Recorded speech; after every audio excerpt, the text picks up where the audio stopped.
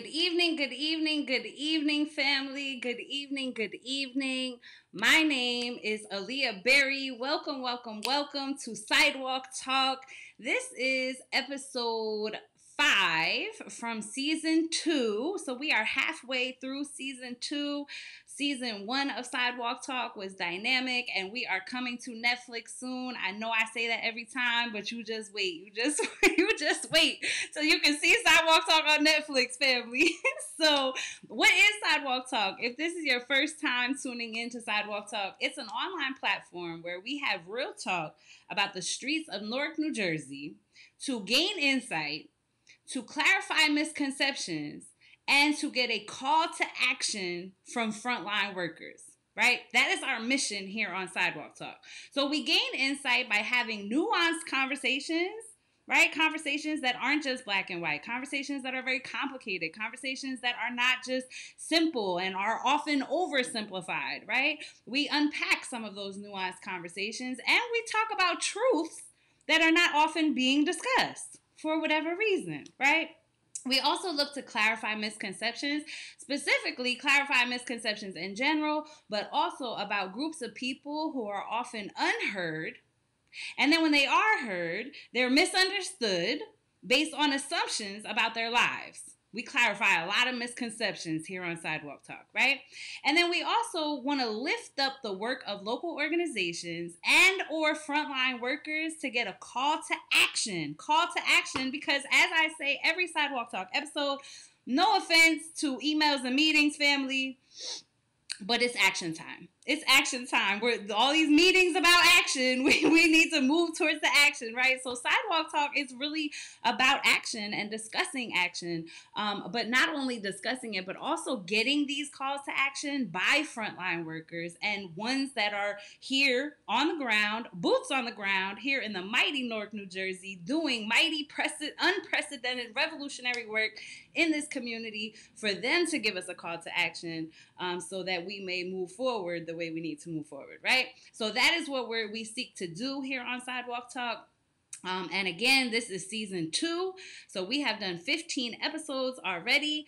And so, yeah. So if you do not know me, my name is Aaliyah Berry, and I'm your host on tonight. So let me take this opportunity to introduce myself, right? So I am a licensed clinician. I have 20 years experience working with ages 0 to 60 in a variety of settings. So I've been in daycares and group homes and shelters and schools, correctional facilities. I've been in a whole bunch of different settings working with a variety of different individuals.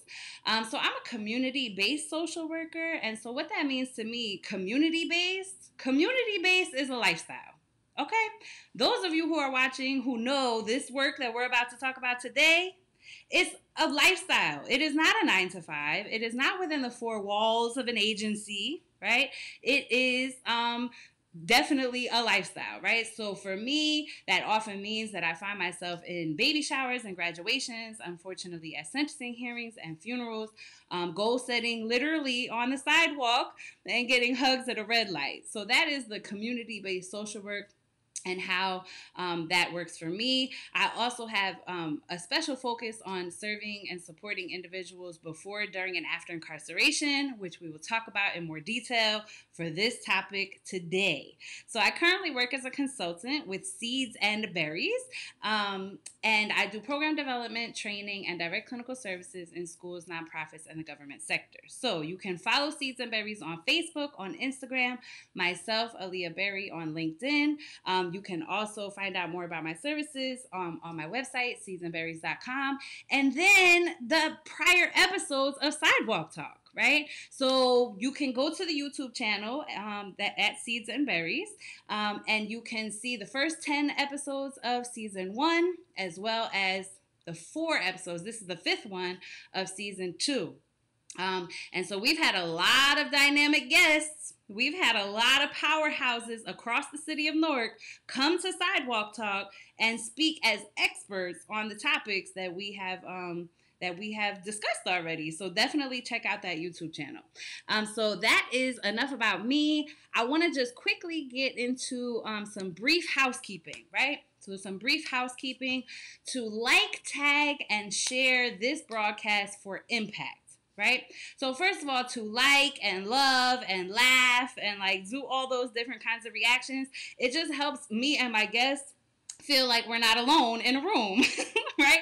It just helps us know that like people are engaged and how they're feeling about the conversation that we're having. So definitely thank you. So I see the little thumbs up. I see the thumbs up. So yes, that's just a way to engage and kind of participate without really participating if you don't want to, right?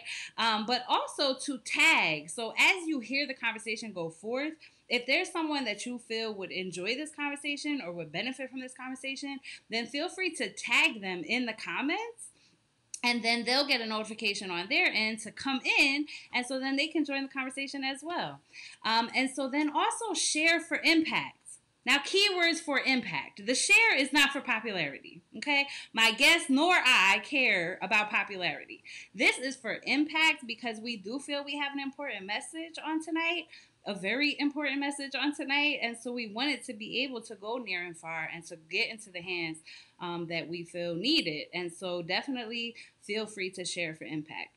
The last piece is to comment.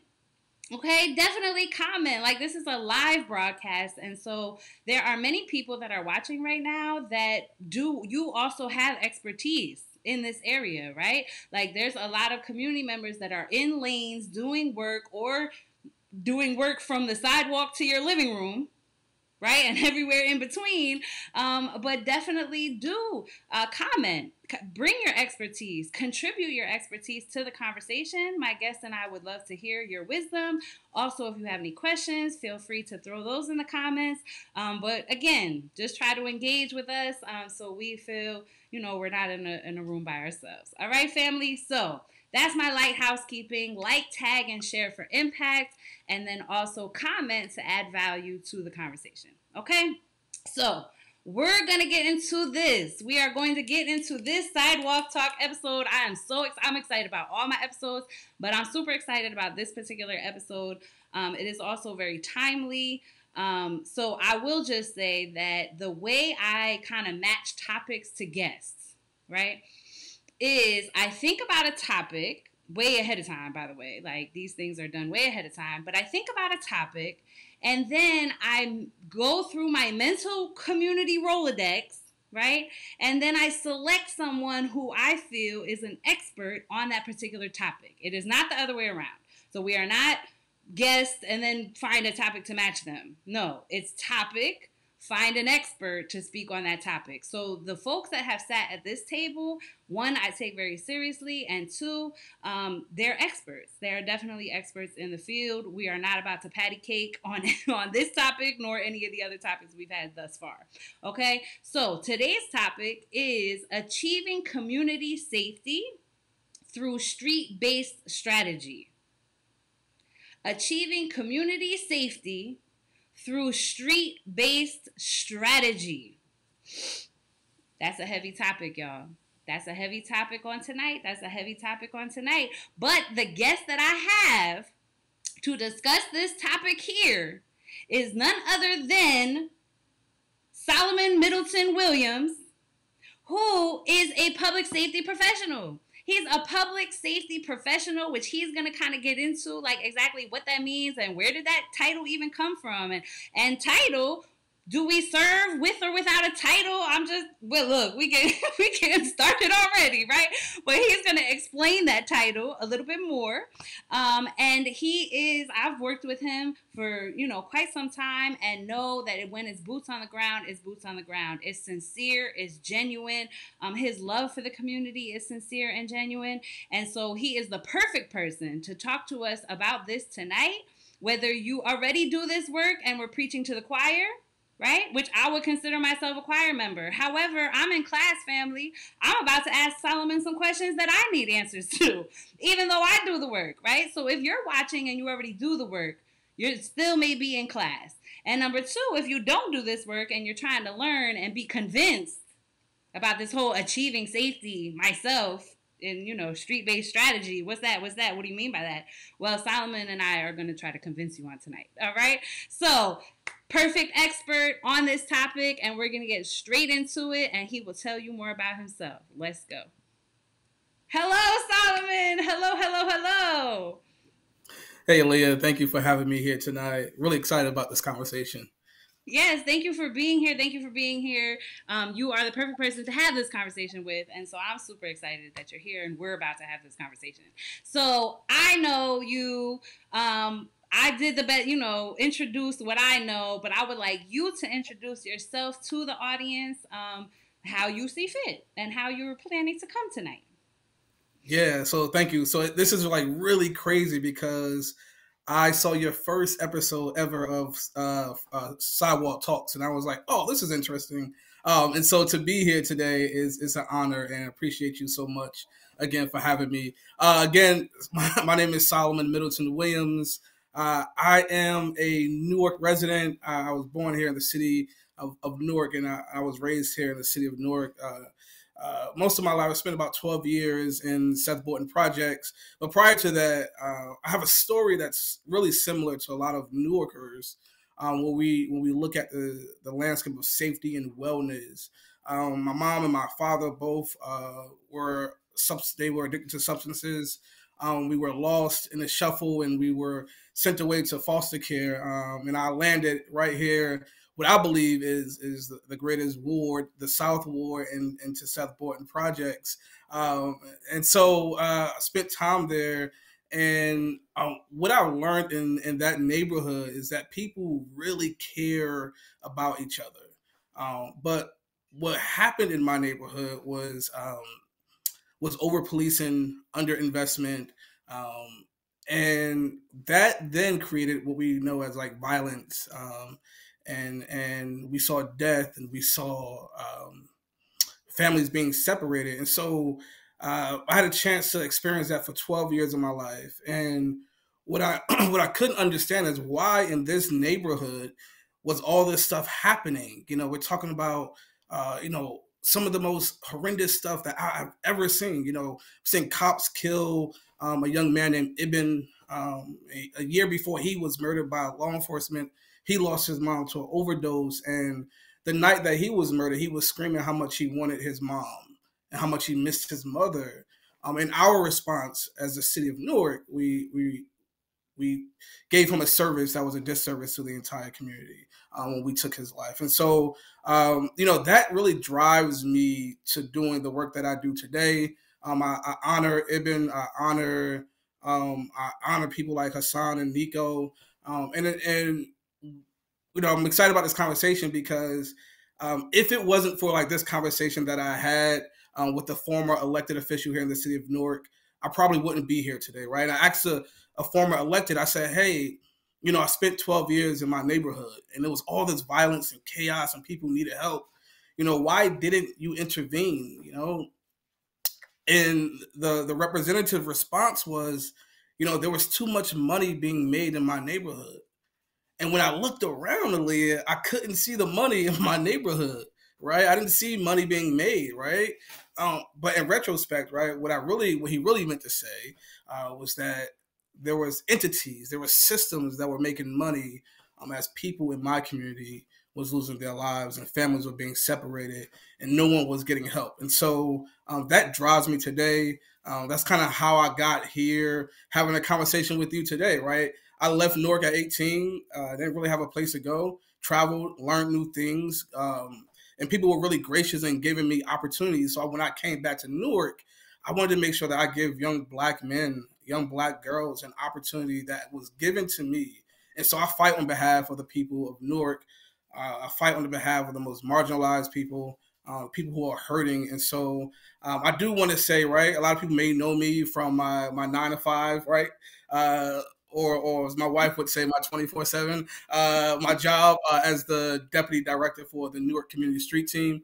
But today I'm really here representing what it means to be a Newark resident first.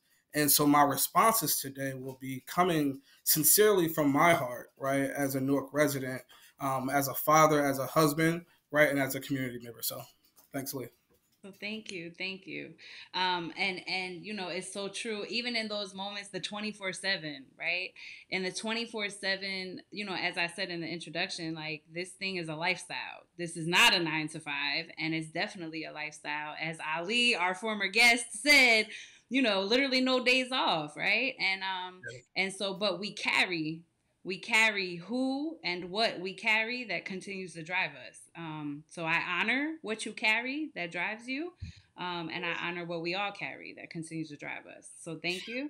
you for being here. Yes. So Yeah. yeah. So this topic, right? Achieving community safety through street-based strategy, right?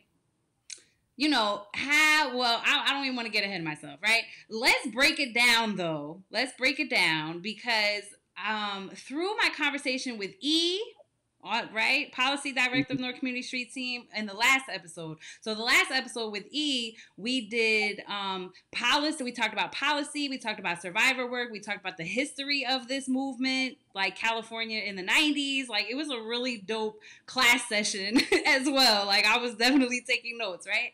And so with your pre-meeting and hers as well, how we're defining safety is something that I think we need to start off with from jump, because I don't know if everybody's working with the same working definition. So, like, how do you define safety? And then this fancy, trend setting, fancy word, community based public safety. How are we defining that? Let's get on the same page with these definitions. Yeah, I think, Ali, I think that's a great question, right? So if you was to ask me like 5 years ago what Mm-hmm. safety looked like, because I didn't know. I would have said like safety looks like police officers. It Mm-hmm. looked like police interventions. It looked like police presence. It looked like arresting the bad guys and Mm-hmm. sending them to jail and then going to prison and never coming back, right? Um, but I had to learn, right, what safety really meant. And the teaching that we get, it says that safety is not the absence of violence, right? It's not the absence of violence, but it's a sense of someone's well-being and the infrastructure that supports their healing journey. And so, like Wait, say that five one more years, time. Say that one more time for the people in the back. Say it one more yeah, time. for the people in the Break it back, right? For the overflow, like safety down. is not right. Safety is not the absence of violence, right?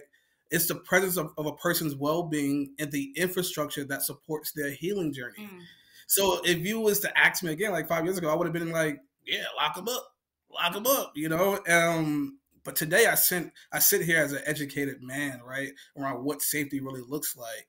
And so safety can look different in different neighborhoods, right? Here in the city of Newark, it can look different. I was on a meeting last month, right? And we had, this neighborhood, they were like, we want safety in our neighborhoods. But their safety was what? Police presence, cameras everywhere. That was their sense of safety, mm, right? And their well being. And there were people on the call who were like, yeah, we're going to make that happen for you, right? But if we take, like, say, a neighborhood where I'm from, Seth Bourne Projects, right? And where it currently sits vacant, on Dayton Street in Evergreen, if you ask, the neighbors like what safety looks like, they're going to tell you, listen, we need to get these young men off the street, right? And like, well, where are they going to go? Well, we need to get them adequate training and education and resources, not incarceration.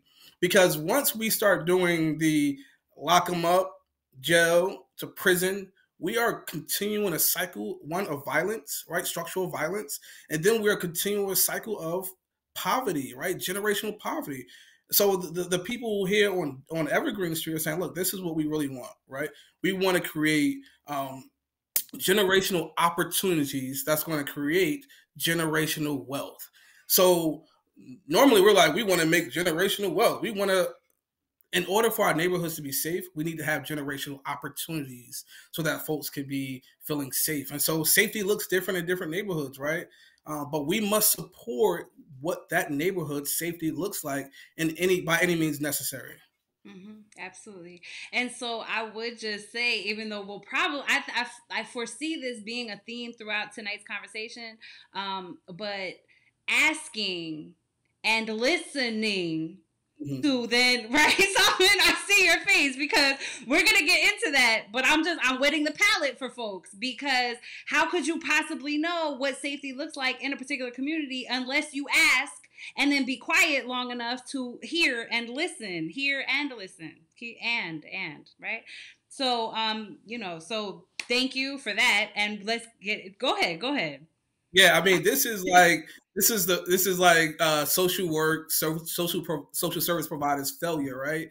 That they're like, listen, we came into your neighborhood and we provided you with all these resources. And my question is always, did you do a needs assessment with the people who live Right, within those communities? right. Right? Don't blanket the entire South Ward. Don't blanket the entire West Ward, which I'm pointing out the South and the West Ward because these are the most disadvantaged communities, neighborhoods, like wards within our city, right? Like, don't tell us what we need. Don't come out with jobs and say, "Hey, let me get a quick story. Let me get you a quick story, right? When I came back home to Newark, right? I traveled a lot, right? I've been in a lot of places. I came back home 3 years ago, and I started working at a school, and I decided to quit my job. Right, my wife was like, "What are you doing?" And I said, I cannot do it." Right, I had people calling me like, "Listen, my name was on that reference," and I'm like, "Listen, I understand, but I couldn't do it." And so I took the journey of a Newarker, right? Like I quit my job, I had some money in the savings, and I went down to where unemployment, right? I went down there, and they were like, "Negro." They looked at my resume. They said, "Negro, stop playing with me." They put it down. They said, "Go get a job at Macy's. They hiring $9.25 an hour." I said, "Did you look at my resume?" Right? And they're like, "But go get a job at Macy's." And this is what happens. Like they come, social service providers come into our neighborhoods, whoever they may be, and they assume this is what we need. But in reality, we need to really have a deep conversation, sidewalk conversations with these young men and women to see what they really need so that they can thrive. And I think we do a disservice by saying we're going to pour resources into communities without actually doing a needs assessment with the people. Yes, yes. And then let me even take it a step further, Solomon. You know how we get to go in Solomon, right? But because today we're not only so when we promoted this episode here, we are talking to providers, yes, but we are also talking to teachers, store owners, activists, right? And all of, but the entire village also includes parents, grandparents, right? And so when it comes to listening to what you need help with, a young person told me recently, like people keep telling me how they want to help me. And, Right, and right. and he was not talking about providers, to be clear, right? And I just want to put that out there that like the listening piece, I'm just going to keep bringing that up all night tonight because it's from providers all the way to grandma in the kitchen. It's not listening to me. You know what I mean? So, how then, right, with the trend, we're taking one step further with this definition. This whole community based public safety. Now, you had said 5 years ago, I would have said blah, blah, blah, right? And that's because you were in your journey of transformation. Everybody's Yes. continuing in that journey of transformation. And I'm about to transform just from this conversation, right? But the community based public safety is a buzzword, Solomon. And we talked about in former episodes just not checking off boxes. We're not trying to just check off boxes to say we did that, right? Mm-hmm. How would you define community-based public safety? And let's lay that foundation as we go forth in this conversation.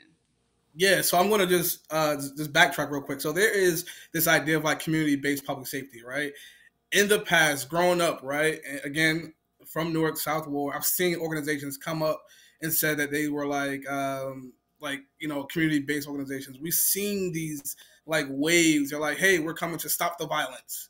Like that's our primary goal is like stop the violence. Mm-hmm. And in the past, you heard like words like, it's just a hug a thug program. A what? They're a hug a thug. We want to put our hands around the thugs and hug them, and so they won't do any more violence, right? Or these are gang interventionists. They mediate all the conflicts of gang members, right? Or even like the most popular word, like credible messenger, right? I'm like, okay, that's cool, but that stuff puts people in a box, right?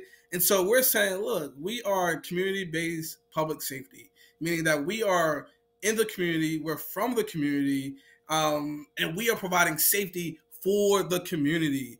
That's what we're doing. And so my title, when you look at the screen, it says public safety professional. That's what we are, because we view safety, right, as law enforcement being a public safety professional, EMS, hospitals being public safety professionals, but we never give that title to the community members who are out there doing the work. Why not? Why do we have to keep, giving cliche words, right, to justify people's work? These folks are out there, every day doing community work and saving lives. Why can they not have the title as public safety professionals? And so the community-based, public safety is really the work of the community, rooted within the community, servicing and keeping our communities safe. That's the premises of the work that we do. Mm-hmm.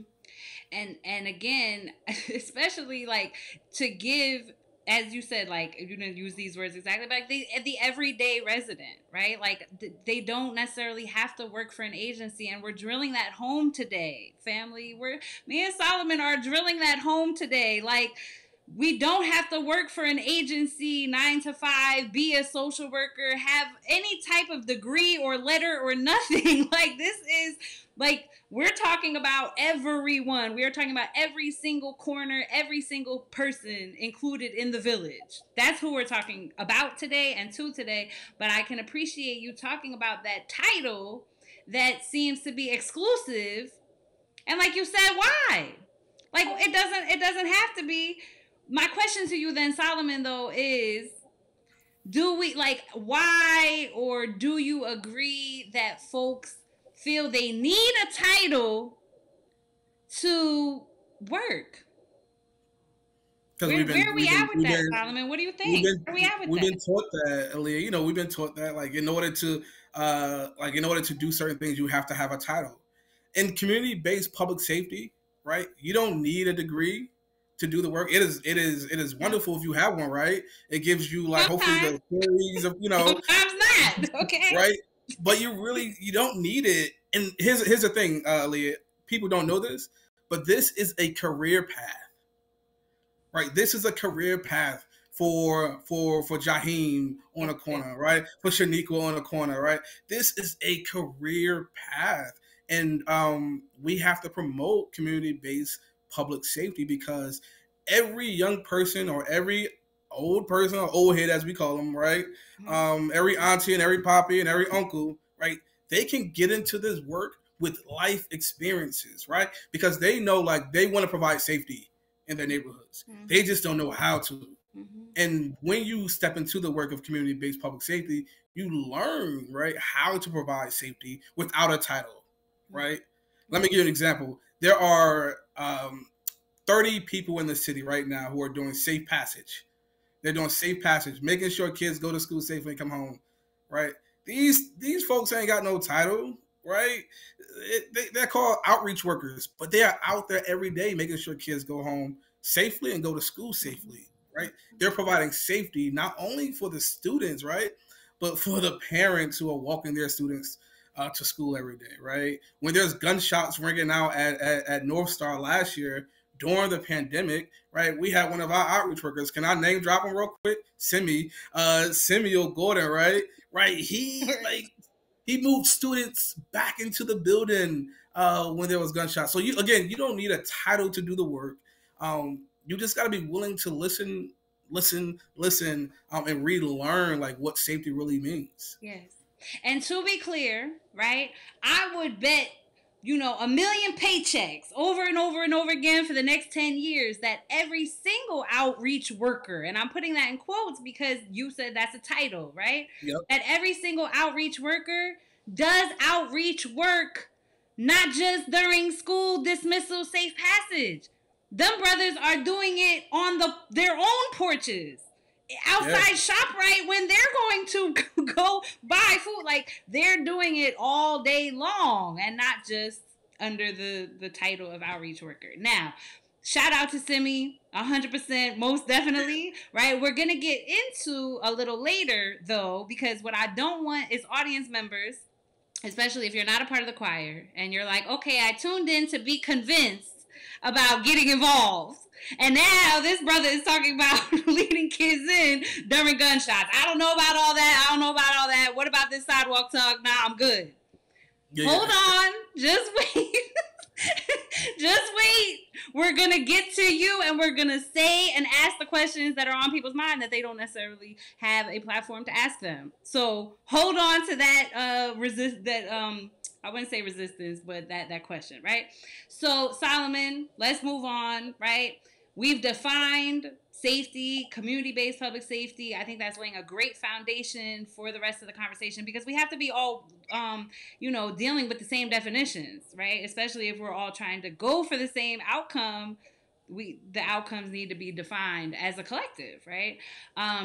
So this episode here, I mean the last episode, like I said, community based public safety is the theme for this month. We tried to do more macro level conversation in the last episode. However, if any of the choir knows Solomon, you know he loves some macro level action. And so we're gonna touch on it briefly. If there's a funnel, right, and the macro level policy, legislation, government, all that stuff is up here. Then we go to kind of providers and elected officials and things like that, and we're gonna get to that. And then at the bottom of the funnel is you and me, he and she, they and them, and we're all here. What do we do at the bottom? So that's kind of how the rest of our conversation is gonna go. The top of it, though, right? Like we can't ignore that. So from your perspective, super familiar with this perspective, the macro level landscape of this work, how does it need to change? Not even defining necessarily what it is, but how does it need to change and why? Yeah. Can I give my city that I love so much hope, right? Listen, look, NCST. I want to go back to NCST really quick because it's an example. Like NCST, founded by Mayor Raz J. Baraka, right? He had this vision, like if we, train up people from the community to solve conflicts, that we can stop violence within our neighborhood. His theory has proven right. Right, his theory has proven right. For the past 7 years, we've seen crime reduction here in the city of Newark, and we're not only talking about data, right, and numbers that you see when they do the police reports and report outs. We're seeing more people outside, right? We're seeing more people engaged, right? We're seeing, as they call it, gentrification happening, because when gentrification happens, it's often because cities are becoming safer. And so we're seeing this stuff happens within our city, and we understand, like, on a federal level, Newark, the great city of Newark, is laying the foundation for the rest of the country when it comes to this work, right? Everyone across the country is coming to Newark to see the people like Simi, to see his work, right? To see the work like Natasia and all those folks who are standing outside doing safe passage, because they recognize, right, for too long on a macro level, right, they've been investing millions and billions of dollars into a system that doesn't really touch the people, right? We have privatized, on a macro level, has been privatizing safety, right?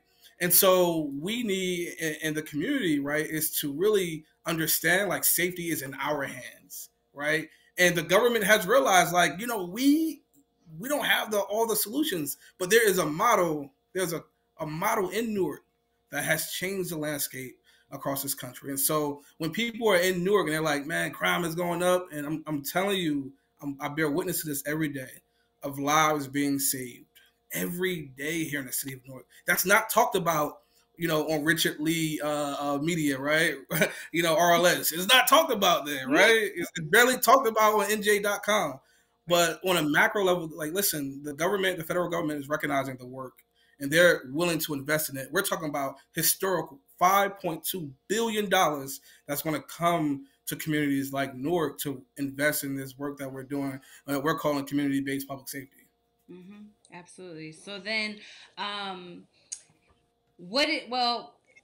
just quick follow-up question. What is at stake if we drop the macro level ball? Yeah, I mean, so in order to, the reason why we're there is because a lot of work has happened on the ground, right? That allow this stuff to kind of move up to the federal level. All right, if we drop the ball, right? So the money is going to come from the feds, right? From the feds is going to come to the state, right? These dollars that's supposed to be invested into community, right? It's going to go from the feds to the state to the county or the city in which you're living in, right? That's where the money stops at, right? It is our job as a community to advocate for those dollars. We no longer need money to sit in government, right? Because it has failed us. When money sits in government, what happens? They buy more police vehicles, they put more cameras up, right? But none of that money is coming directly to Jaheim, who really needs to relocate because they're trying to take his life, right? And the only thing Jaheim wants to do is really walk to work, walk to the bus stop and go to work. And so we have to remain involved and follow the dollars. You know, it's my promise, right, to the residents of Newark that I will follow those dollars and making sure that those dollars are allocated appropriately to the communities that most need it. Right. And so for you, and I asked that question on purpose, right? By the way, sidewalk talk, like, do I ask questions that I may know parts of the answer? Yes, but I'm trying to pull it out of my guest's mouth. You know what I mean? Because I thank you I asked that question on purpose because first of all, the way you just broke down the flow of money, sometimes folks don't know that, including me. I have a lot to learn about macro levels, policy and stuff like that, because honestly, when you've been working on the sidewalk so long, right, I'll be honest, a lot of macro level work feels very overwhelming to me, and so it makes me just want to bury myself in the sidewalk stuff because look, all that's too big and that's too much, and like there's people that do that. The reason why I bring up the macro level though, and I just want to say this out loud in this episode, is that is a lane. That is a lane. So if anyone is watching that, again, doesn't already do this work, if you are watching and wondering and you don't want to be rushing kids in the middle of gunshots and you don't want to be cleaning up blood on the sidewalk, you don't want to be at visuals, like if you don't want to have car counseling sessions with oxtail, you know what I'm saying? Like if you don't want to do all that, like boots on the ground work, that macro level advocacy is a lane. Hop in it. Learn it. Hop in it. And by the way, we keep using the name Jaheim, but like for because again, and I already said this at the beginning, I work with individuals before, during, and after incarceration. So I've had certain classes during incarceration, behind the wall, convincing them some of them with their PhD brilliance are super fit for macro level. Mm-hmm, what? Mm-hmm. They would turn Trenton upside down with all their knowledge and walking encyclopedia selves. Like, so that macro level, we also don't want to pinpoint, like put credible messengers in sidewalk stuff. Sometimes they can train. They can definitely do the macro level policy work. And sometimes we try to just put them on sidewalk. But like, I'm here to say that I had one particular group that's good for macro. So I'm saying that out loud. That's a lane. Yeah, but here's the thing. We have to really be intentional about our investment, right? Yes. If we're like, yo, go to Macy's, but my neighborhood is burning down with violence, and I got some real pull in my neighborhood, I should be paid. You know what I'm saying? I should be paid to stop the violence because you're paying someone else. Yes. $60,000 with benefits, with life insurance, right? Mm-hmm. To come in and tell us what safety they need to provide. Right. So again, this has to be intentional.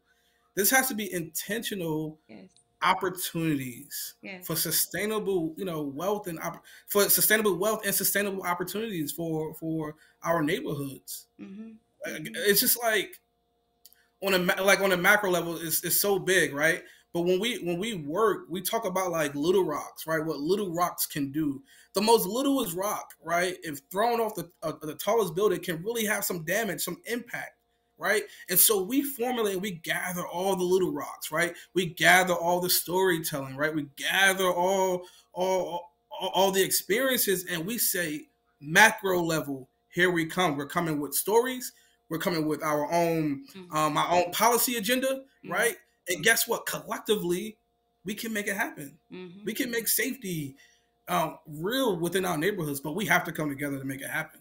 Absolutely. So thank you. Just on the macro level piece, like we had to touch on it. Like we can't come down to the sidewalk. I feel like it's an injustice to not speak on, not take the window of opportunity to comment on macro level, work. So now we're gonna get a little bit into, and I feel like I need to repeat this several times in case new people come and watch and think Miss Berry is like on some like what is coming out of her mouth. But right now, what I'm about to do, family, and we've never done this on Sidewalk Talk, but I feel super passionate about this recently, in recent days, to play devil's advocate with my brother Solomon, right? So we all, not just me, Solomon has heard some of these things I'm about to say as well, but we hear rhetoric from all kinds of players in this work, right?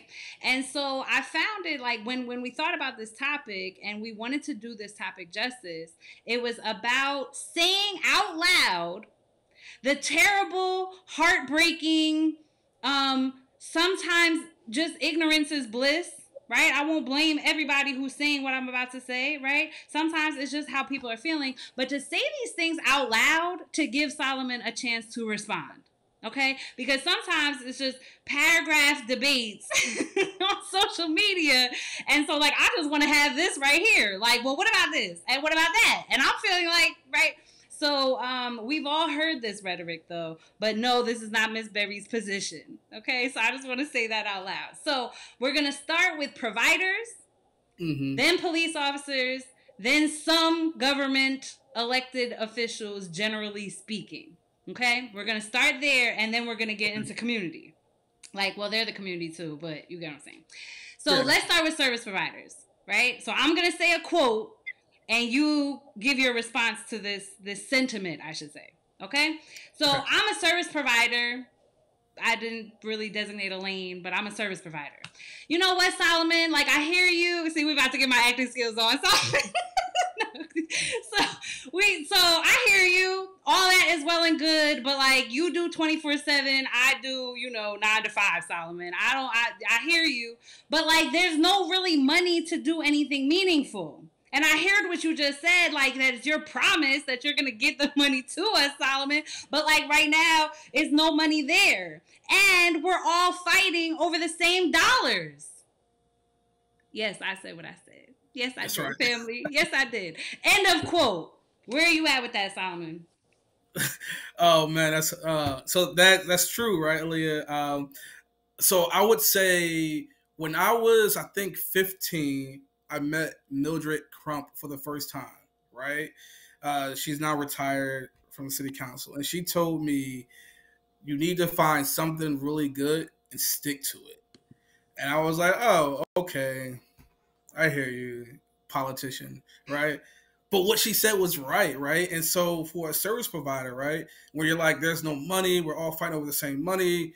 What we like to say, and I will echo Mildred Crump, is like, find something that you do really, really well, right? When it comes to safety. Safety is so big, folks. It's like so big that you can find something within safety as a service provider, right?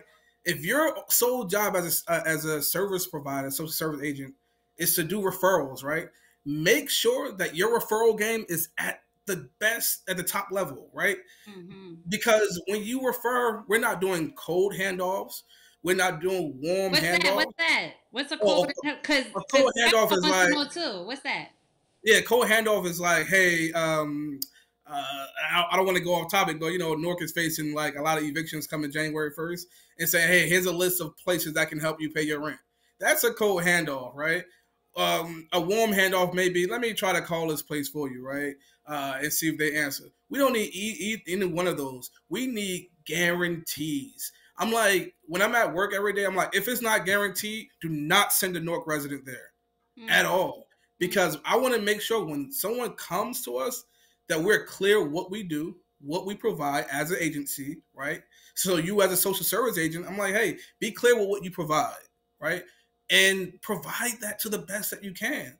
Meanwhile, you continue to advocate for what you believe your clients need. Because what's happening is that a lot of people are coming to work, they're providing a service, and they're punching out, right? But there's no advocacy behind it. Like, look, we really need funding for this, right? Or we really need funding for that. Because we are too afraid to say that because our jobs may be at jeopardy.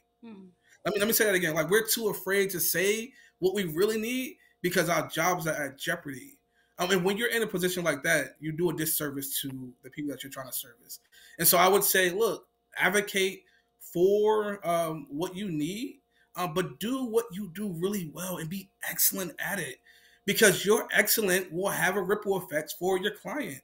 You're like, we're really clear, like at NCST, like and social workers get mad at me. I don't really care. I'm like, look, y'all, we don't provide housing. That's not what we do, right? But we have a great resource that provides housing, and so we're going to lean on them, right? And so I would recommend that to like social service providers, is that we do what you do really well. You do it with excellence, so that when that client, that resident leaves, they know that you have the best intention for them. Mm-hmm. And so what I hear you saying is like and I've been in agency. I'm definitely not shout out no names, but like I've been in agencies that we functioned as a one-stop shop, or like we thought we were a one-stop shop, and like, you know, master. What do they say? Master of all trades, but jack of none. The other way around, right? Right. So like, you know, it's okay to not be a one-stop shop. It's okay to just do your lane and do it really well. But I love the point just about referring to a guaranteed opportunity. And Eddie Wilson said, results, not numbers. Right? Results, not numbers, yeah. And yet that dollar piece be getting people, like, we, you know, folks forget results, not numbers. So I appreciate Eddie Wilson bringing that up. And so can I just say, I say real quick? Yes. Like, Eddie Wilson is an interesting guy. I'm glad that he's on, because if it wasn't for Eddie Wilson, I wouldn't be here today. That's a true story. And so I'm glad that he is on, right? He encouraged me, like, he knows my heart is for Newark, right? But he encouraged me to take on this this role at my job. But he also continues to encourage me to, you know, keep the results first, not numbers. And so, like, Eddie Wilson is the reason. I'm telling you right now, he's the reason why I'm here. Salute to Eddie Wilson. Salute to Eddie Wilson. Whoever he is. Whoever he is. That investment brought mighty harvest, Eddie Wilson. Mighty harvest. So on the topic of funding, right, and money, right, because sidewalk talk is real talk. Like, we're going to have real talk, and we're going to say certain things that I said at the beginning. We're going to unpack truths that aren't often being discussed, right? Having nuanced conversations that aren't being had, right? So then when it comes to the macro level government, where you said earlier, you said the money sits in government. Like, if money sits in government, then X, Y, and Z, right? Generally speaking, I feel like I should have a little ticker across the disclaimer, right? We're not talking about anybody in specific. We're talking about in general, right? Government and elected officials and like funding streams, right? Macro level government funding streams. Quote, right? Quote in general. Okay, Solomon. Yeah, I hear. Oh, yeah, you do great work in this organization. Yeah, you guys are, you know, in front of the schools and rushing kids in from bullets. That is great. Great job. Great job, right? But what do you need funding for? Money? For what? What do you really do that really needs to be funded? And you want how much? Yeah. End of quote. End of quote. I gotta put quotes around this. Oh, no worries. No worries. Yeah, what do you say to that? Because we hear that, right? We hear that. Here's an answer. And you do hear that. Clarify. You do hear that? Absolutely. Because that blew me away in our pre-meeting. I'll be super honest. Absolutely. That's crazy to me. Go ahead. Let me ask you a question, Aaliyah. Do you think the police officers, right, who are paid to be protectors, right? I don't know, because people have visions of what police officers are supposed to do. I know, like, through education, what they're really supposed to do, right? Mm-hmm. But if you pay police officers, right, because the call is always for like more police officers to protect. If you pay them, right, and all that they're doing, and I'm not blanketing law enforcement, right, but the primary role, right, is to arrest folks who are breaking the law. Mm-hmm. If you're gonna pay them, right, why not pay someone who's gonna save somebody's life, right? Get them the resources that they need so that they can be productive citizens. Why not pay them, right? How much should they be paid? They should be paid a livable wage, right? Like, the city of Newark, right? We're upside down with the way we like financially, like the wage gap here in New Jersey is terrible. Mm-hmm. Between like the disparities between like black and white families, right? But here in Newark, we have an opportunity to control that. We have an opportunity in Newark to shift that, right? We're saying, look, those folks who are out there doing safe passage, right? They should be paid 40 plus, right? Right? They should be paid 40 plus for the work that I'm talking 40,000, right? That will allow them to pay their rent, because you guys know rent market, the price of rent is ridiculous here in the city of Newark. Yeah. It will allow them to pay their rent and have a couple of dollars, right? If they want to take their families out, after rent. once a month. Right, after, yeah. right. So yeah, we need to pay the people who are doing this work, because we're already paying people to do the work, right? They're not getting the results, as Eddie said, right? That those folks who are doing community-based public safety is doing, right? And listen, I respect law enforcement, great colleagues. That's going to be the next quote. That's going to be the next quote, Solomon. Great partners, right? Okay. But at the end of the day, like, what we need from our law enforcement, we need them to respect our communities, right? Understand what our communities are going through, and to be advocates with us to fight for these dollars. Because the work that folks are doing right now, who are getting paid little to no money, without a title, without an organization, like, they should be like rewarded for. We incentivize everything, right? We incentivize violence. How do we do that? Right? With the prison industrial system, right? We incentivize that stuff, right? Why not incentivize peace? Why not? Incentivize peace. Period. Yeah. Just dot period. Incentivize peace. Incentivize peace. And to your point, like in the responding to that quote of, generally speaking, government, right, is like, you pay for everything else though. Right? And we won't even get into, and I think I asked you this in the pre-meeting, like, well, I won't even go there. But like, are stereotypes and racism and prejudice built in and woven into that paradigm? We're gonna leave that right there. No, don't leave it there, right? Let me say real quick, is that it is, right? And again, here I only can speak for the city of Newark, that I love so much, right? Is that we have an opportunity to stop that stuff, right? We have an opportunity to end the fact that folks don't have access to the resources that are granted to them. We have a chance to do it.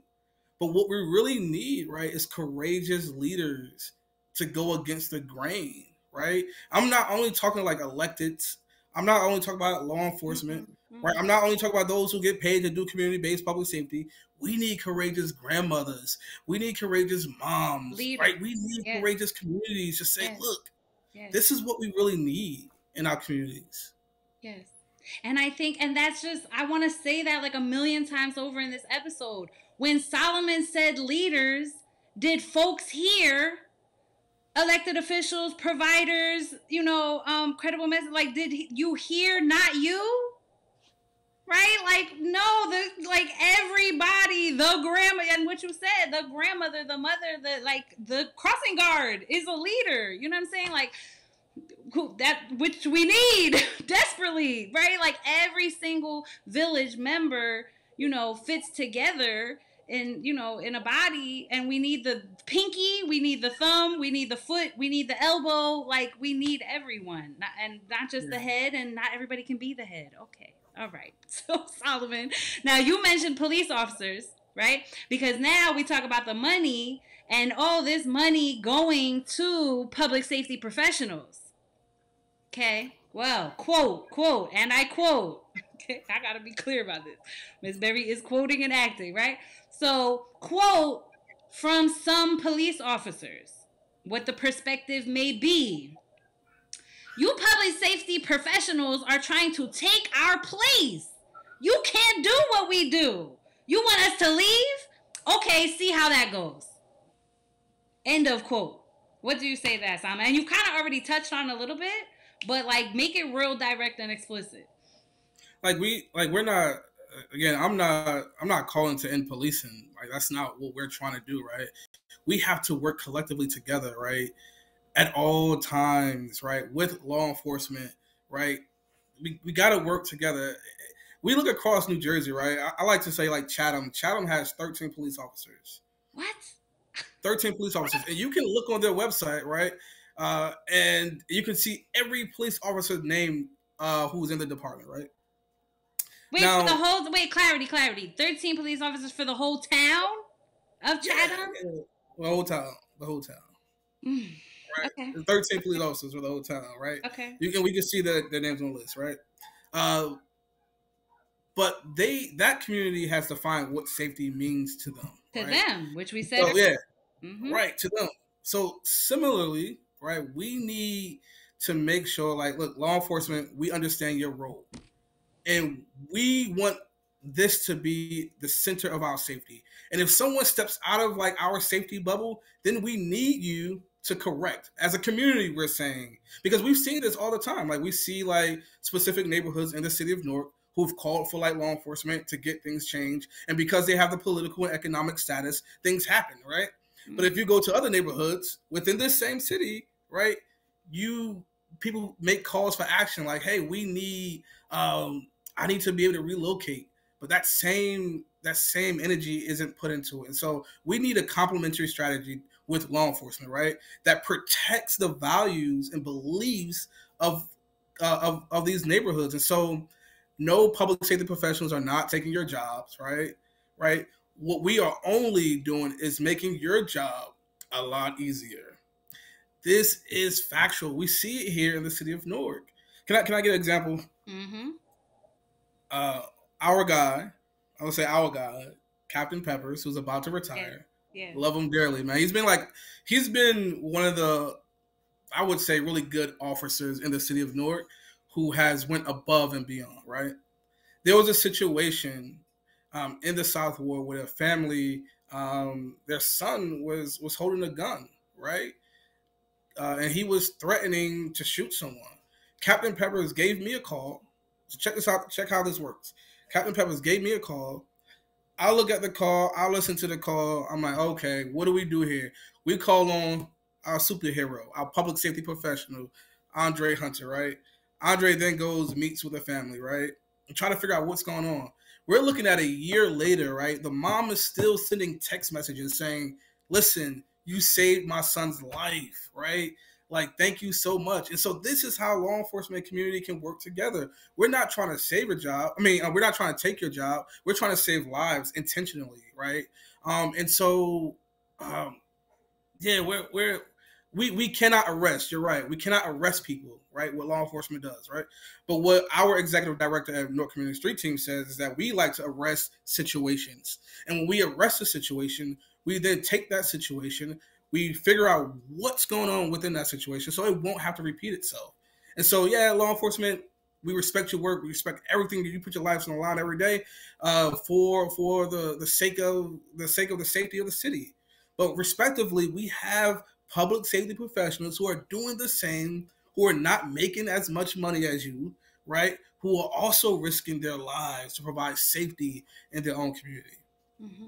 Mm-hmm. And just to be clear, so like, defund the police, right, was brought up in kind of the last episode, and that was, in my opinion, my personal opinion, was like the worst hashtag like somebody could have made up, because that's not what that meant. Like, what it meant was to reallocate funds to community-based resources and organizations. And so I just want to be clear that, like, and say out loud, for me personally, there are things that I, Miss Berry, can do that police officers cannot do. Right. And so when you talk about that complementary strategy, when you talk about you being your lane and do what you do, and me being my lane and do what I do, there are things that I can do that you just can't. And there's things that I can do, Solomon, that you can't. And there's things that you can do that I can't.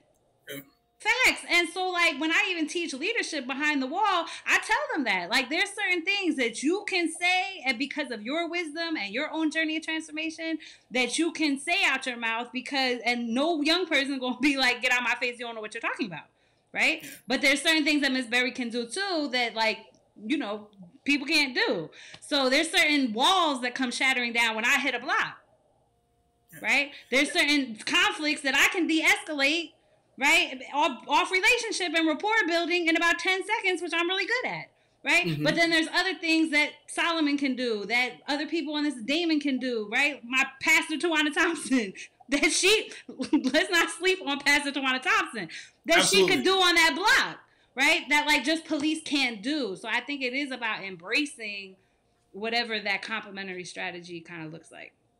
Yeah, and I just want to say, like, law enforcement, they are a system led group, right? Meaning they they work within a system, the government system, and so they have to seek permission to do stuff outside of their norm.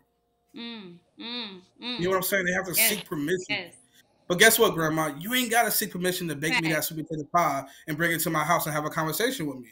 You ain't gotta seek permission. That's a You just great gotta do example. it. Yes, Yeah, you just gotta do it, yes, and you gotta create that dialogue. You can create that dialogue without, seeking permission. yes. That's a And that's great that's the difference. Yes, that's a great point. That's a great point. So we've talked about grandma, right? And now we're gonna smooth slide in to community members, right? So like, yes, we talked about providers and how providers may be feeling. We talked about macro level. We talked about police officers. We talked about government and all of their perspectives. And still, what we say about community-based public safety to those stakeholders, right? I should say in the village. But now Mm-hmm. the most important part. This is like the grand finale of the episode, and I'm feeling super passionate about this part in these recent days because, to be very honest, right? We could watch this episode in a year, and it may not be the case in a year. But in recent time, and I have also found during holiday season specifically, we actually did a sidewalk talk episode about a year ago about the manifestation of pain during holiday season and Mm-hmm. how holiday season is particularly violent because of the manifestation of pain. We're not gonna have a whole another episode about that, but Part two. Part two. Part two. word, because I could do that every holiday. But that is kind of at play right now. And for those of us boots on the ground, we prepare for this season every year. We know this season is coming. So yes, it has been particularly violent in the community, right? And I quote Solomon, and I quote. So I'm going to just rattle off some perspectives of some people. I'm not making this up, family, and this is not my perspective, okay? I want to be clear. But these are some perspectives that are floating around. Crime is the mayor's problem. Me and mine are good. These kids don't listen. They are wailing. They are not, doing what they need to do. We in my house and mine are good. They are the problem. How am I supposed to actually make a difference? I don't associate with criminals. Wouldn't I be in danger if I tried to intervene? I would prefer to mind my business. End of quote. Convince the folks that are on that perspective, Solomon. Please convince them. Yeah, I mean, you keep minding your business, and your community is gonna look the way it looks, right? You keep minding your business, and that's real. Like, do you know your neighbor? Can you tell me your neighbor's name? If you live in a building, do you know your next door neighbor name, right? Like this all is part of, like, as we define as like structural violence, right? And like the concept, like, we are so afraid to have a conversation with each other, Leah, right? Like when we see Auntie on the corner, right? When we see her, we drop by her, right? When we see her, we laugh at her, right? When we see the young men on the corner, we're like, call the police. They got to get off the corner, right? But we're really not trying to engage, right? What we're doing is structural violence, and to a point, it is racist. Yes, you can be racist against your own people, and we've been doing this for years in the city of Newark. It's like, the haves and the have-nots. What I'm saying, Aaliyah, to those who talk like that, who think that way, I said, I can almost guarantee you don't know the people on your block. Because if you know the people on your block, then most likely, you will have a safe block because they're going to know your values and your beliefs. But if your values and beliefs is like, yo, we're going to shoot up the block, then that's what your block is going to be. If your values and belief is like, we're going to have clean streets on our block, then that's what your safety looks like. That's what your block is going to be. And so I like to say this, like, my transformational moment happened when I was working in Yorktown, Virginia, right? I had befriended a resident in Yorktown, low income, Section 8 property, right? Befriended this guy, played ball with him. My last night in Virginia before I moved to Rhode Island, right, to work at a group home, right, with my wife, this guy told me that he was a functional drug addict, right?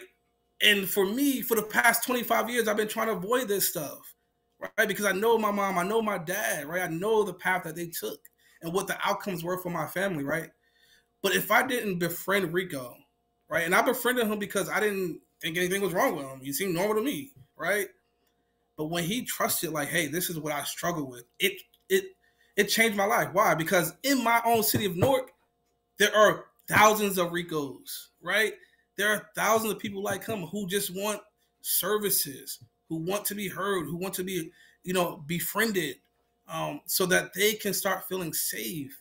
And so, like, I would encourage folks to really get to know your neighbors, and demand, like, your block, like, you pay rent there, sis. Like, you pay rent there, bro.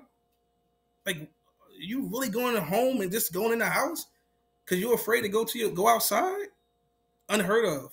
And we gotta, in our city, Newark, we have to stop that, and stop avoiding conversations, and really sincerely want people to do well. And I mean, sincerely want people to do well.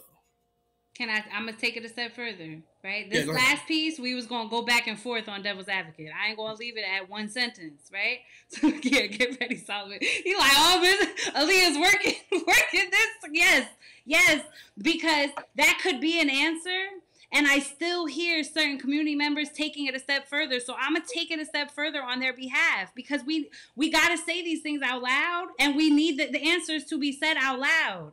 Otherwise, like, people walk away even from this episode with, yeah, but, and then no change and impact occurs. So I'm going to take it a step further, right?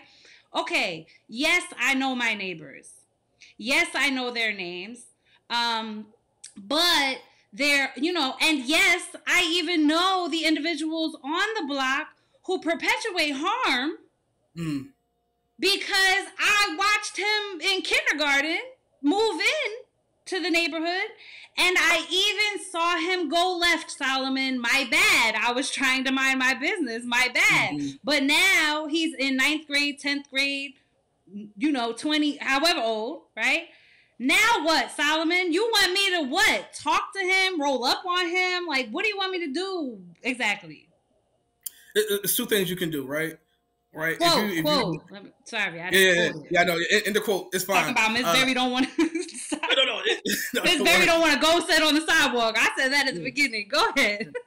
But here's the thing. I realize, like, everybody's now not about it, right? As we like to say, they're not about it, right? And so there's two things you can do. If you feel like you have a relationship with this person, whoever they are, everybody, right? Everybody's business. You're the district leader. I don't know what you are. You're somebody. Right? Then I would say be courageous, right? And ask that question. Listen, I haven't been home. I just got home, 3 years ago. I've been gone for 8 years, right? Back and forth, right? There was an issue on Evergreen. I went there and I said to the young man, bro, what do we have to do? Listen, no title, no nothing. He doesn't know who I work for. I said, what do we have to do to make this the safest block in the South Ward? You know what he said to me, Aaliyah? What did he say? He said, now listen, this is a guy who was shooting up the block. He says, listen, the truth is I just need to get out of here. Can you help me get out of here? And it broke my heart. Why? Because I didn't have the resources to get this guy out. I say to him, look, yo, give me some time to kind of work on it, right? We went 3 months. You can look at the crime stats. 3 months without a shooting on that block. This guy gets arrested. Guess what happens? Shots. Why were we not paying this guy to keep his neighborhood safe? Listen, he did it for 3 months. What I'm saying, one way. Because, again, just to reemphasize, because you asked him as a regular resident, what can we do to, and you didn't use no fancy language. Nope. You didn't use, you just said, repeat what you asked the man. I asked him, what can we do to make this the safest neighborhood in the South Ward? That's all you asked. As a regular person, and then there was no shootings for the next 3 months. For the next 3 months. So you can be bold and courageous and ask that question, right? I like that approach a lot, right?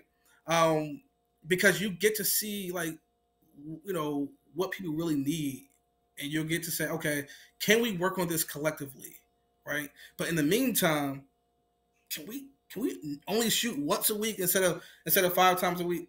Can we do You it? about to Can we hit try on it? harm reduction. Can People we gonna try have it? a whole different on harm reduction. And by the way, I learned this. I only learned this because of our executive director, Damon Durden. Yes. He talked about the walk down, right? Like, how can you walk somebody down from shooting 5 times to 1 time to Yes, 0 times, yes, right? yes, yes. Like, I said, give me some time to work on it, right? But I knew when I left this young man, I didn't have what he needed, and so frantically making calls so that he can move. But he wound up getting violated from parole, and it's just been crazy. But that's one approach. The other approach is like, look, you can call organizations like the Newark Community Street Team, where we have paid, right, public safety professionals who will intervene in conflicts, right? Who are really professionals at this, who will not arrest people, but arrest the situation. Look, let me say this real quick. Newark, listen, it works. It works so well. Today, I got a call from someone all the way in Bergen County. Actually, yeah, Bergen County, top of Bergen County, and said, "Hey, can you drive an hour and a half out here to mediate a situation?" I said, "No, I can't." But because we work with excellence and urgency, I said, "Look, we can set up a zone tomorrow. We can figure something out." I'm telling you that it works so much. Like, people are calling from across the state to figure out how to do it, right? To call organizations like the Newark Community Street Team, who do work in the city of Newark. So, and I'm going to keep going, right? So, if, again, quote, because I've already called the North Community Street Team many times and way far back, way before me and you even knew each other, Solomon, years and years and years ago. I had to call the North Community Street Team to fix a conflict from inside, right? And Yeah. because, again, y'all have a lane. Miss Berry's not in that lane. However, I know the conflict, and therefore I'm going to call who could hop in that lane, right? So I am a supporter, and I will call. I'll vouch for that myself. But for other people that say, so if I call y'all and you come to mediate a conflict, are they going to find out that I called you and feel some type of way? That's an honest question. That's an honest question. Yeah, let me share this with you. We got called to do a mediation by law enforcement. They called us again and said, "Hey, can you go mediate the situation?" We go out there and try to mediate the situation. And after the mediation, the young lady called the mayor and was like, "I don't know why you sent this dude out here, because the mediation ain't working." And I wound up going back to the young lady and I said, "Listen, the mediation is only going to work if you make it work, right? If you hold your end of the bargain up, right? If you say, look, I'm not going to do X to offend this person, right? This is the only way that this stuff really works, if we have an agreement, right, that says that we're going to maintain peace within our neighborhoods." And so, yeah, if you call, we're hoping that you're calling because you know the person and you want to really sincerely, intentionally mediate whatever conflict that you're having. So yes, it works when you are intentional about your outcome. Mm-hmm. So one of the things that that quote said, right, was um, definitely a us versus them, that I don't associate with criminals, right? Mm-hmm. The us versus them, that thing, for someone that serves them, right, with my whole life, that thing breaks my heart all the time. I think to not vilify, right, the them, which we're going to get into in regards to like when the them is a member of your family or is your boyfriend or girlfriend, etc. But the last piece I want to say about this community member piece is about these kids. Quote unquote, these kids, this new generation, these kids don't have a code. This is off script. I could just say this because I've heard it so much. These kids don't have a code. These kids are wilding. These kids don't listen. These kids are different. Mm-hmm. End of quote. How do I build relationship with these kids? Yeah, when I'm not actually to build a relationship, we're asking you to cultivate. Right? In order to cultivate, you have to plant the seed, right? Right. So you have to say something to them. Like a good morning. Oh my good morning is a seed, family. Yeah. We can't just say good morning. That's it. That's it. We're actually to Yeah. cultivate, right? Yes. We actually to plant the seed. So if you see someone, I have a saying like I speak life, right? Everything that's going to come out my mouth is going to be something positive, right, to you, because I want to cultivate. I want to plant that seed, right? I want to lay the soil, the best soil possible, so that when we root up, right, that something beautiful comes out of it. And so we have to speak to these young people. And we can't speak to them like I think we fall into a trap. And I'm going to be honest with you, like we fall into a trap thinking that we need to know the lingo and the lingo and whatever, whatever. I like to say, listen, and I get in trouble by my friends and family members for doing this, but I can go to any neighborhood in the country, right, and feel safe. Why? Because my intention Yes. is only to serve. We see this here. Hear me out. We see this, right? There's a group of like missionaries that come around our city all the time. The Mormons on the bikes, right? They come around our cities. They come here unharmed because the intention is Hmm. to spread their gospel. Hmm. Can you spread your gospel, grandma, auntie, uncle? Hmm. Can you spread it? Can you plant that seed? That's what we're asking you to do. Say a good morning. Say something positive. Speak life into death. That's what we're asking. Hmm. Yeah. And even and it reminds me of a past episode where it was like I think this was with Marsha Armstrong, one of our earlier episodes, because like when especially working with young people as she does, like the what's in your eyes does kind of matter when you talk about intention, right? Like it's true. We could go to any neighborhood anywhere, right? Of all classes, colors, wherever, but you can feel and see my intention. Um, and so, family, right?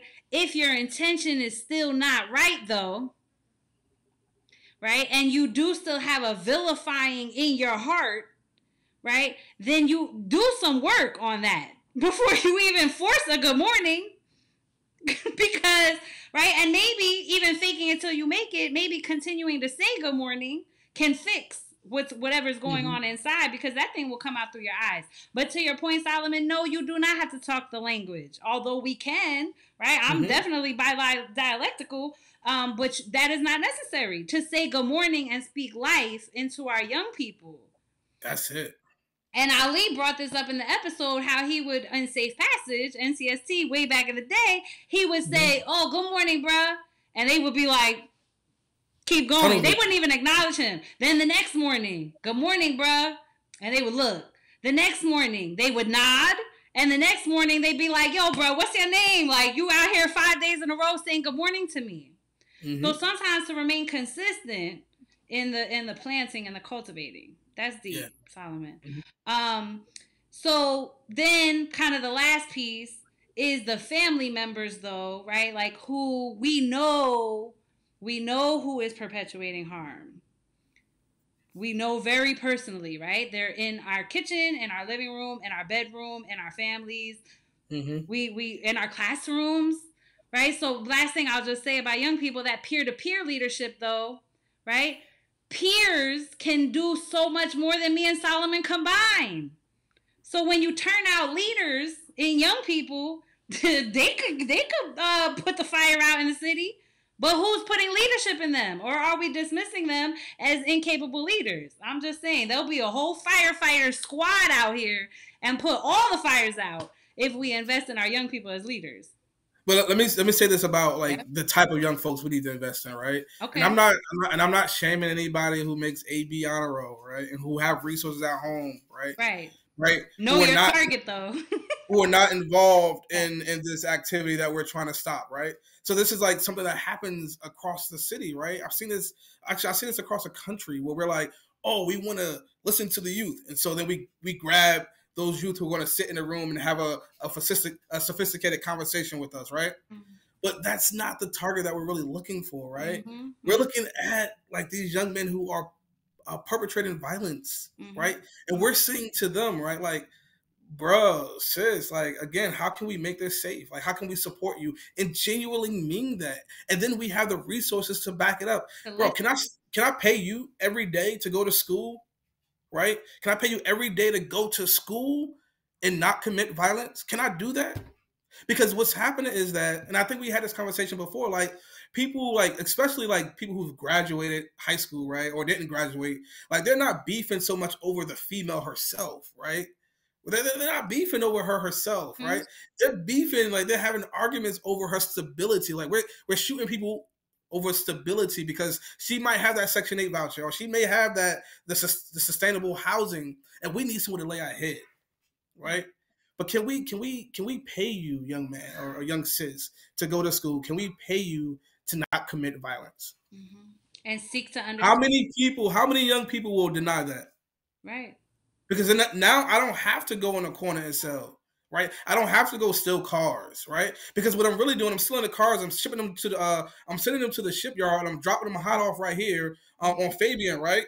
And then the tow truck is coming, grabbing that car, and it's taking it to the shipyard. Then they're going to send that car overseas to China or South Africa. So listen, they're like, why not incentivize peace? Why not give our kids dollars to keep peace? Mm. Mm. And we're gonna Because beat. we're too afraid. We're too afraid. So Solomon, then as a family member, right? My son is in the streets. I did the best I could. I don't know what else to do. My boyfriend, this is all quotes, y'all, quotes, okay?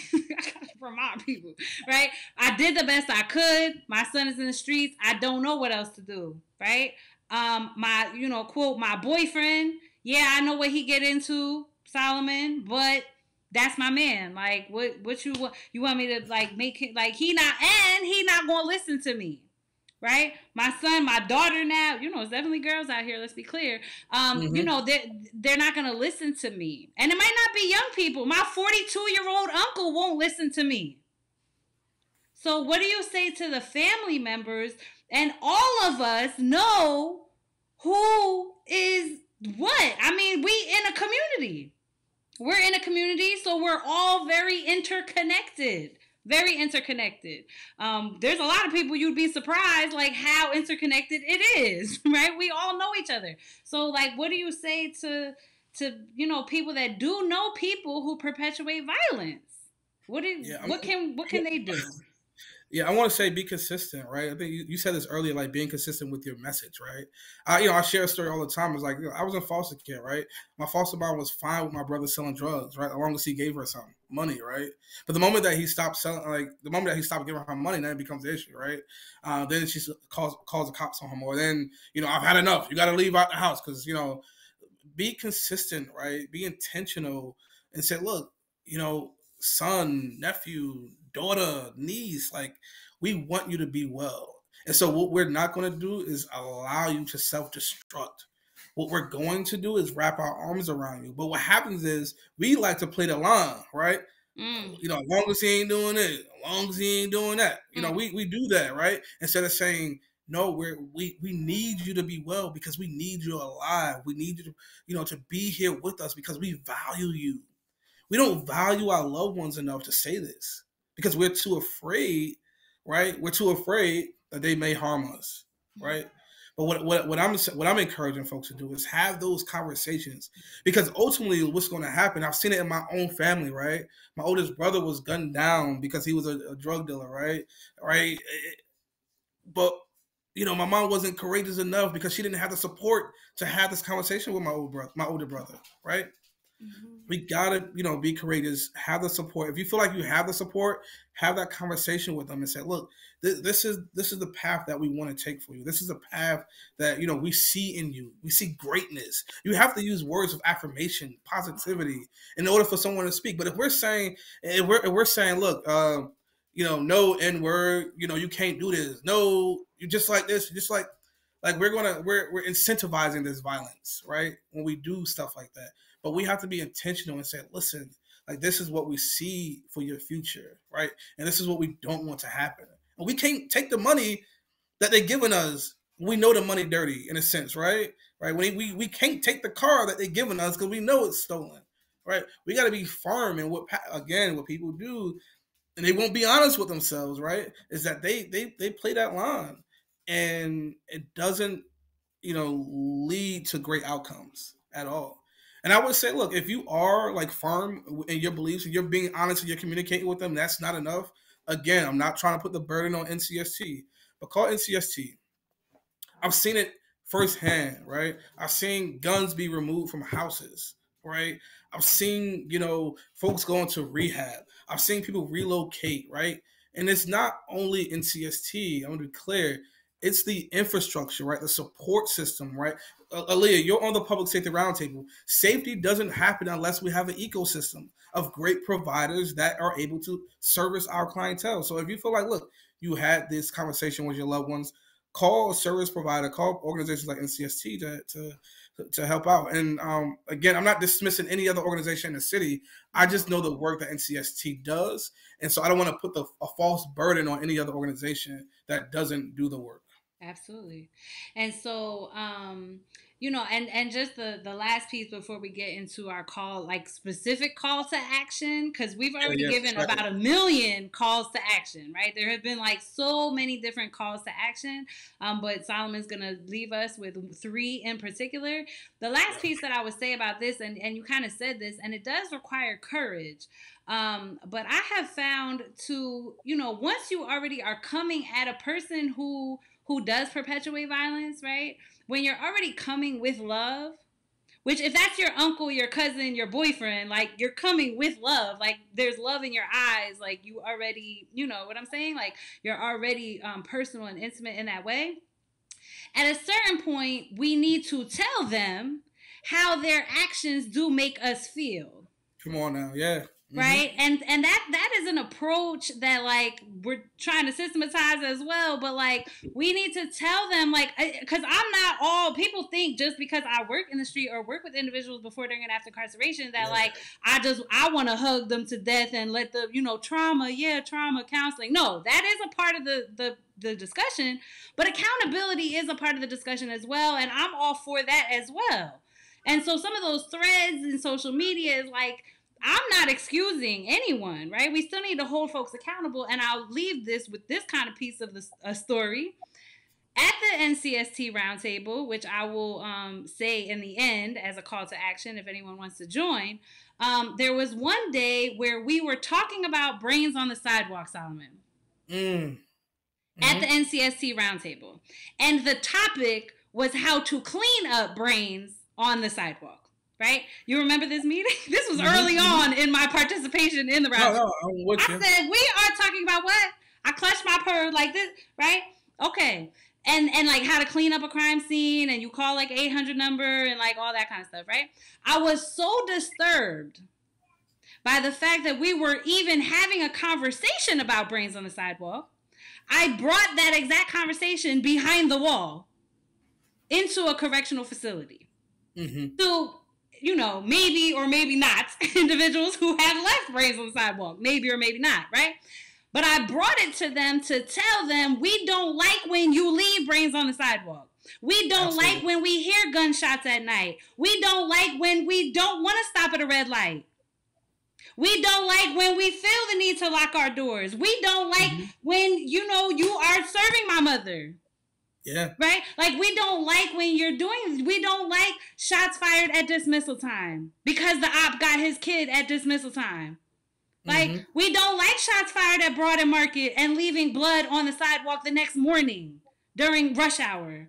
Right? Like, we don't like that kind of stuff. And to tell them that, but then guess where that conversation went, Solomon? It was, they looked like they felt the accountability because I went off. In my own Berry Block way, right? With love in my eyes, so they knew I wasn't being judgmental, right? But then where that conversation went was when I was 6, I saw brains on the sidewalk and I didn't want to be him. Now let's talk about that trauma, right? And now let's get healed. Like, so it's a very multifaceted conversation, but it started with me being highly disturbed by the violence and me telling people, I don't like when you do this. We don't like when you do this. And so I think it's perfectly fine to tell individuals, your actions traumatize us, and we need to be able to survive your journey of transformation. Because if Miss Berry gets shot on the way to the store, oh no, not Miss Berry, nah. It's like, yeah, you care about me. There's a million Miss Berries out here. So I think it's fine to tell people that their actions traumatize us and we don't like when you do that. Now let's look at not just job, but career and relocation and all those things you've already talked about. So I appreciate that. That takes courage. It also takes relationship. I didn't say that to a bunch of strangers. I said that to people I had already built rapport with and indicated my intention. I mean, it's like people on your block, right? On the cell block. Like this is what we want. And we need you to be a part of what we need. Mm-hmm. You know, that's it. Yeah. Yeah. So, Solomon, 3 calls to action. 3 calls to action, even though you've already mentioned a million. Like, we have just killed this whole calls to action. If people don't know what they're supposed to be doing, they wasn't paying attention. What are the 3 calls to action? Go. All right, first one is really, really important. As we talk about macro level, we started the conversation off with like macro stuff. Yeah. Here's a macro level thing you can do. You can support local community-based violence reduction initiatives in this city, right? Because people are out here every day servicing and making sure that our neighborhoods are safe. And the way that we support them, that we make calls, right, to city council, we make calls to the mayor, right, and we say, hey, whatever dollars you got, that's thing, it needs to shake and it needs to come down right now to my neighborhood, right, because we need services and be clear what services you need, right. So we need to really support the work that's happening here, but we also need to hold those folks accountable in elected office, because there's a lot of dollars coming to the city of Newark. There's a lot of dollars that's been allocated by the mayor that needs to come. The most disturbing thing I've heard, Aaliyah, and I go to my next item, is that when I go into a space and I ask for like dollars for a young man who's been harmed 3 times. He's been harmed 3 times, and I hear that there's no dollars. I call your bluff, because you show to me otherwise that there's dollars to do other things like concerts and parades with our public safety money. And so support the work that we do in community-based public safety initiatives by advocating to our local leaders, politicians. The second one is really understand like civics, right? Understand the role of, again, on a macro, but also on a micro level, like what city government is supposed to be doing, right? What law enforcement role is. But then here's the kicker. What are you supposed to be doing? Understand what are you supposed to be doing to provide safety within your own community. And I think we laid out a few things, right? It's to communicate, right? We laid that stuff out to you really clear today. So I'm excited about that second one, right? It's like really understand, because like you, like people who are probably watching this, they were like me 5 years ago. Like, call the cops, lock them up. We want them off the block. They can't hang out on the sidewalks. In reality, people are there because of a whole lot of structural violence. People don't have places to go. That's truth, right? Everybody on the block ain't selling drugs, because ain't nobody gonna be making money if they were. Come on, economics, right? Yeah. It's real talk, right? That part. Yeah. If everybody's selling drugs. If you really knew, if you was really outside, you would know. But go, yeah. Yeah, right. They might as well go to Macy's and get a job. No. That part. Solomon. Yeah. And then the last piece, right, is to really, as we talked about this, is speak to your neighbors, know who they are. And then I would say, really, if you feel like you know your neighbors and you about it, right? I would say is that you get to know people who are the most marginalized people. Those people who stand by the liquor stores every day, right? They're standing there for a reason, because they lack resources and services. I don't care what anybody tell you that, oh, we've been doing X, Y, and Z for the past 100 years. It hasn't worked, right? What works is what you do, Aaliyah, right? It's what these brave, courageous people do throughout the city, is to have these conversations, genuine conversations, seeking to help, right? Not seeking to do whatever you need to do because your grant telling you that you need to do it. Because your grant is telling you to. Right. Or your government dollars are saying you need to meet these numbers. Like genuinely have a conversation with the most vulnerable, right? Because when you do, what happens is that when you have these conversations with auntie on the corner, you realize, you have an auntie in your own family, right, who's just like her, right? She just may have housing, and this lady doesn't have housing, right?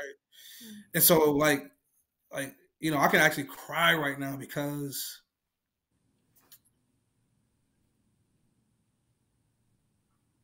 there's so many people hurting in the city of Newark, and we've really privatized safety, and we haven't allowed the community to step into safety.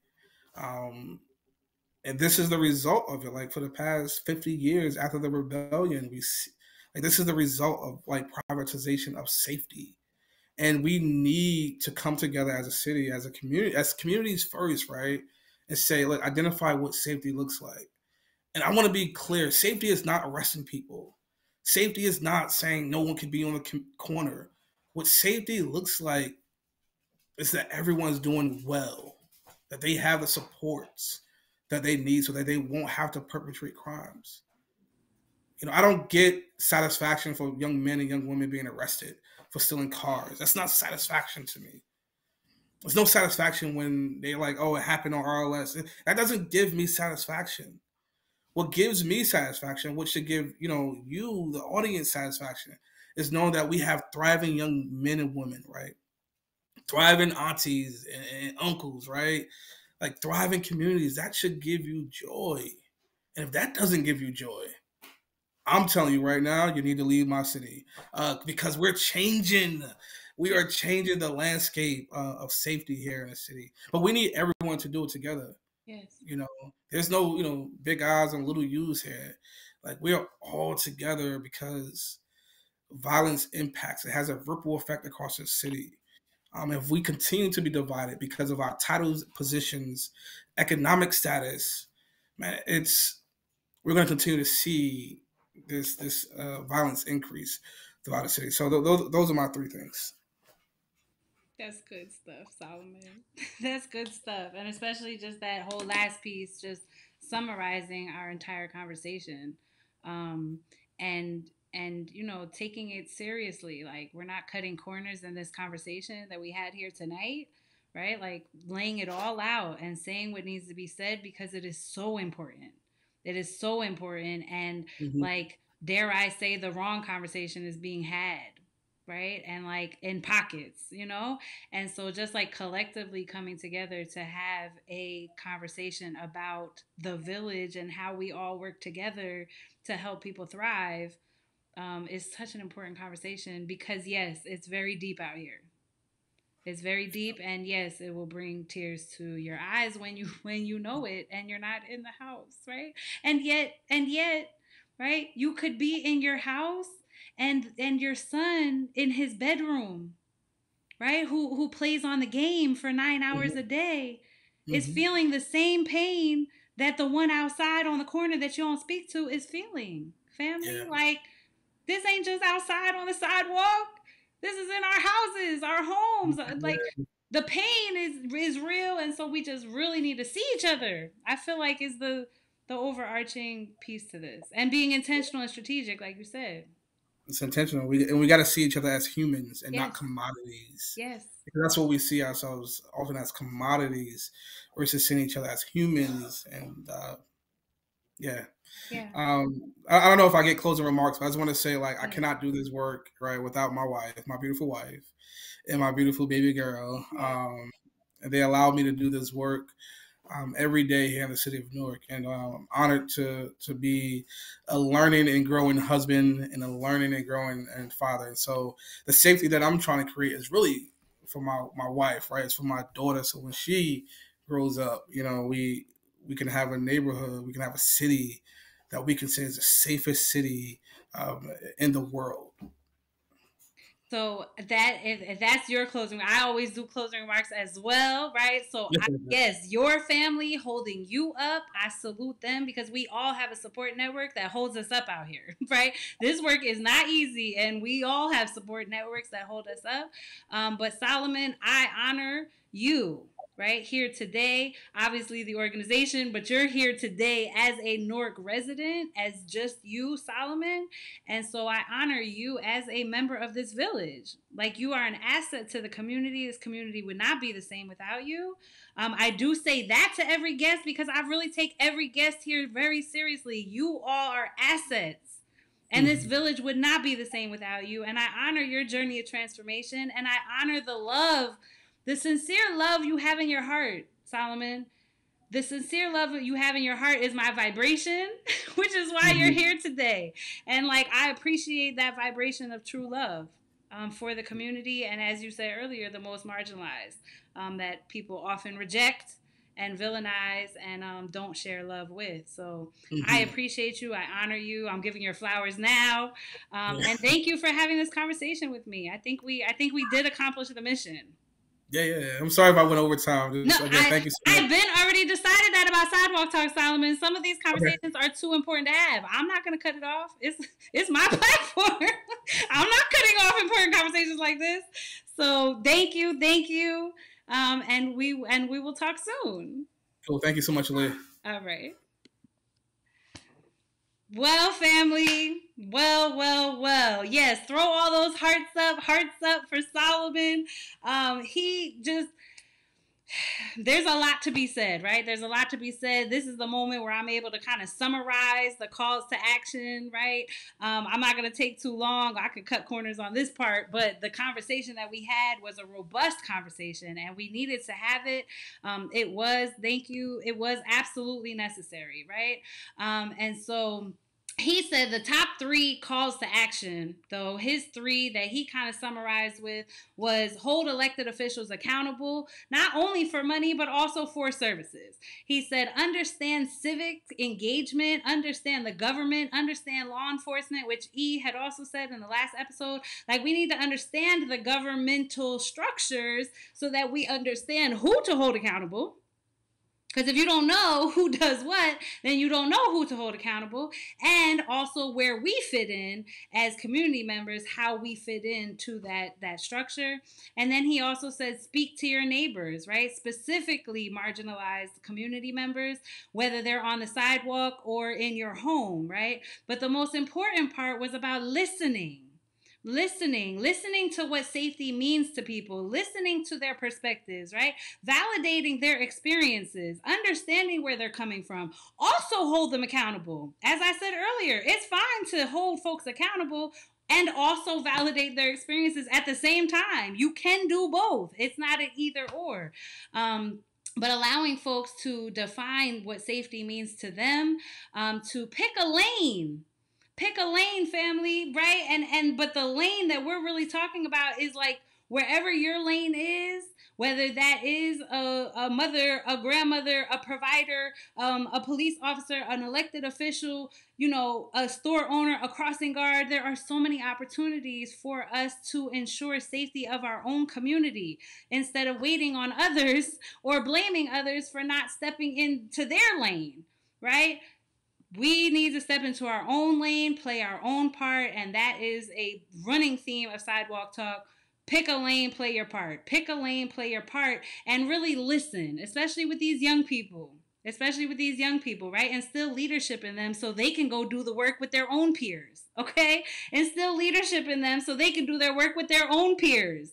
Okay, but listen to them because sometimes we're dismissing and vilifying folks and then getting mad when violence occurs, but you don't ever speak to me. So I didn't see you when I shot up the block. I'm just saying. I'm not going to get into detail. Miss Berry's still certified, right? But all I'm saying is a lot of our community members don't feel like they are community members. And they don't feel like you care about them either. So, right? So speak. As Solomon said, and you don't have to use fancy words. It's not about fancy words. It's about seeking with a pure and loving heart, with a good intention, and then listening about how you can serve. All right? That was all. You guys go back on the episode. I'm not going to summarize all of it, obviously. But if you want to keep in touch with Solomon, who is a NEWARK resident, right, then you can email him at brickbybrick973@gmail.com. You can also email him about the NEWARK Community Street Team Public Safety Roundtable, which is my favorite meeting. Literally, family, we be on a lot of meetings, but that is my favorite meeting ever. And you all definitely want to be there. We talk about really powerful community issues, and there's like a lot of people in there, so you can also network, find where do I refer people? Yeah, that meeting, you'll learn how to refer, because you'll meet people in that meeting as well. So definitely email him for the link of the Public Safety Roundtable. All right. So Again, like, tag, and share this broadcast for impact.